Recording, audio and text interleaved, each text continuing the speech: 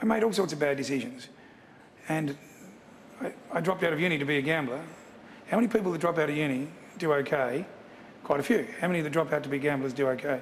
I don't know of too many. You write in your new memoir that it's fair to argue that I built Mona to absolve myself from feeling guilty about making money without making a mark.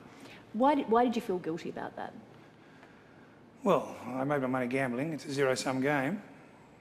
Like some aspects of the stock market, if someone wins, someone loses.